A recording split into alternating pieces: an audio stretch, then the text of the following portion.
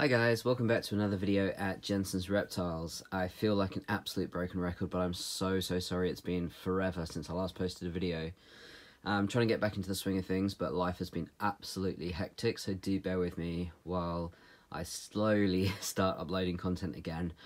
Let me know if there's anything that you want to know more about or see more about, and I will do my best to make a video sometime soon. But I've been getting a lot of comments recently about royal pythons, or ball pythons if you're not in the UK.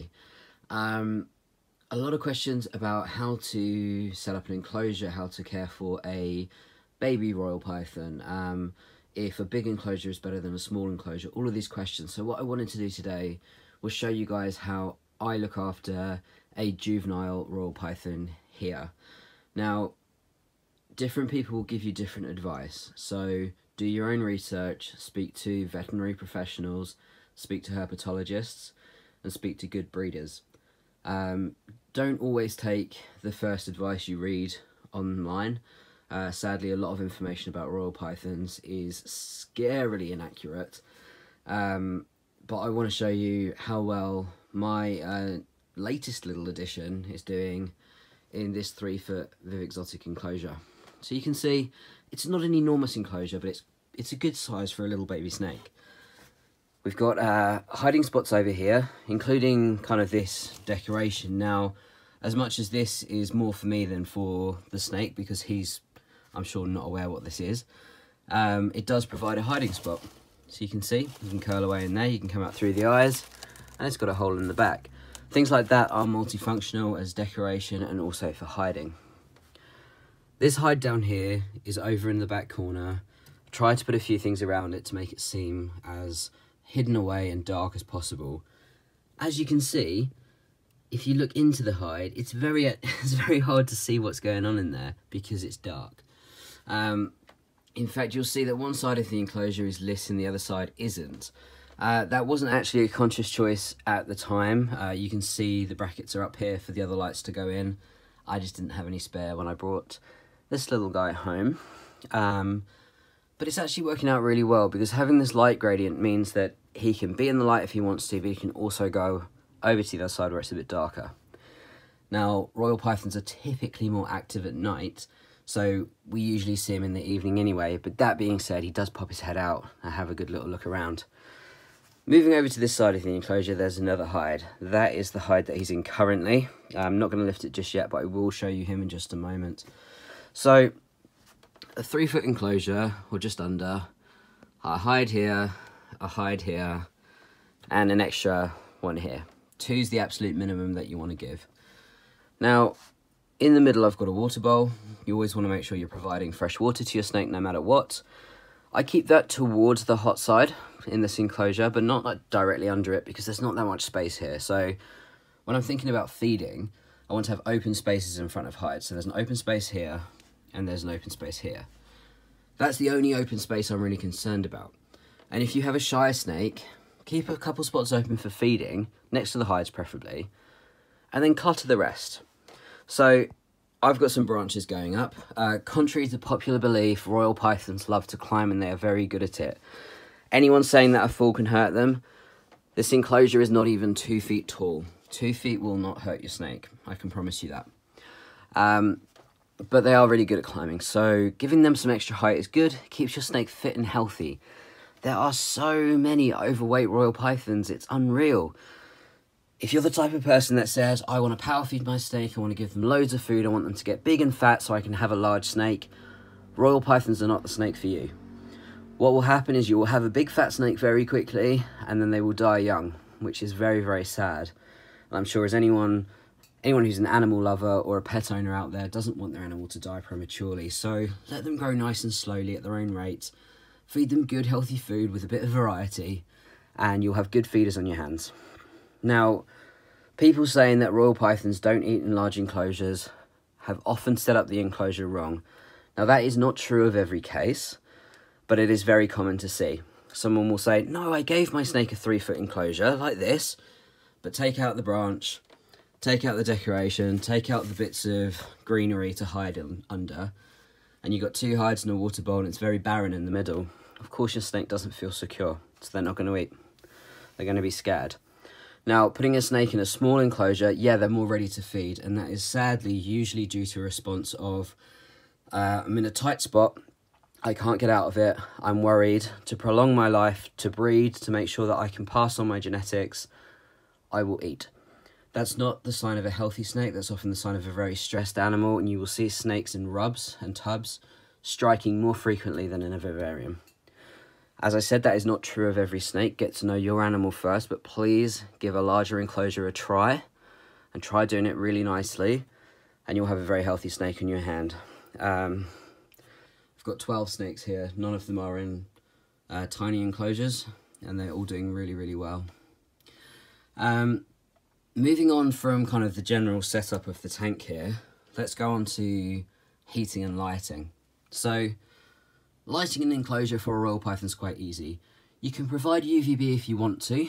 I actually choose not to for my royals just yet. I'm going to give it a try at some point to see how they react to it.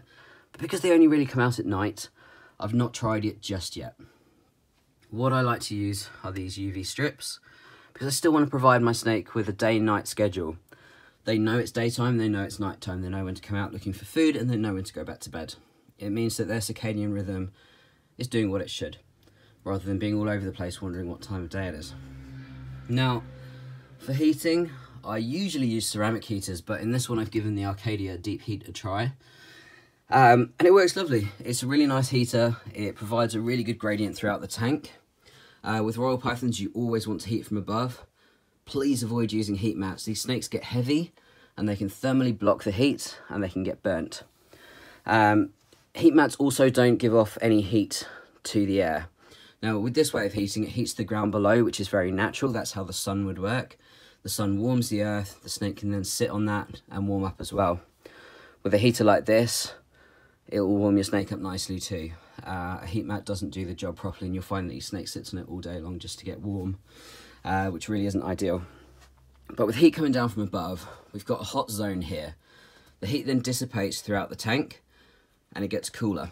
So you can see here in the middle of the tank, we've got a 27-degree temperature, which is great. The hot spot around here is usually 32 degrees, that's in Celsius, we're in the UK. And then over down this side, it's about 24, 25. So that's a really good range of temperature in such a small enclosure. You can't really achieve that with a heat mat. When you're using any kind of heat source, whether it's a mat or heat from above, a light bulb or anything like that, make sure that you use a thermostat. This is the probe of my thermostat here, and the stat is actually outside the enclosure. For an Arcadia Deep Heat, you want to use a dimming stat. For a ceramic, you want to use a pulse proportional. And if you do opt for the heat mat, then a simple on-off stat works best. Now, if you've got any questions about how to care for a royal python, please do let me know. I'm more than happy to answer any questions in the comments. If you come to comment that you do things differently, that's absolutely fine as well. I'm not telling anyone what they should do. I'm here to give advice for someone who's new to the hobby. Now, give me just one moment. I'm going to get the little guy out and I will introduce you all. Okay, so introducing Kimmy. Kimmy is a banana woma royal python, and he is just over 4 months old, so you can see he's still quite small. Kimmy will outgrow this enclosure in about a year's time, at which point he'll get a 4-foot enclosure, or perhaps even a 6-foot enclosure at that point in time, depending on whether I've moved house or not. But for the time being, the plan is to move Kimmy up into a 4-foot enclosure when he's a bit bigger. Now, if I just pop Kimmy down here, let's have a look. I just want him to just stretch out a little bit in his own time, so you can see the kind of size of him compared to the enclosure. What you want to do is make sure that the length of your enclosure plus the depth adds up to the length of your snake as an absolute bare minimum. So the reason I say minimum is because for Kimmy to be really healthy, he needs to be able to stretch out his spine completely. You'll find that when a snake can't stretch their spine and you pick them up, their spine will pop and crack as they move. That's because lots of little air bubbles connect in between the vertebrae. That can lead to some more serious complications down the line, especially if your snake is on the larger side. So you always want to make sure that they can stretch their spine out. Now for Kimmy, he can do that across the length of the tank, from corner to corner in both directions, across the back, and of course going up as well. The reason height is important for Kimmy and giving him that space to climb means that he'll build muscle properly. Rather than just being kind of fat and squishy, he'll keep this muscle definition as he grows. And that just means that he's a healthier snake. So overall, you want to provide your royal python with as much as you can to keep them healthy and long-lived. And I think as anyone who keeps this kind of animal can agree, we really want to keep them around for as long as possible. So just a quick video from me today. I just want to stop in, say hi, give you a bit of an update on this little guy here. And also for anyone who's new, a bit of advice on how to keep royal pythons. As I said, if you've got any questions, drop them in the comments below and I'll be back in touch as soon as possible. Hope you're all having a lovely day and I will see you soon.